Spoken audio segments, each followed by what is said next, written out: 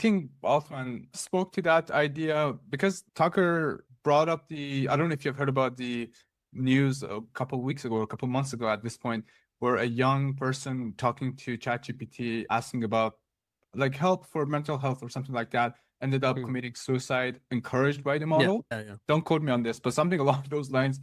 And then Carlson was pushing about this, and then Altman was basically in the end, he was like, maybe one way to avoid these sort of situations is to somehow contextualize the answers.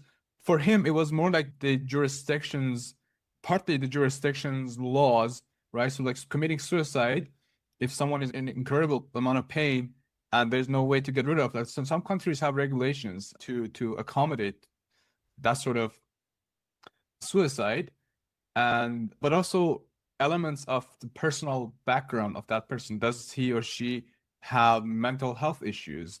Where are they from?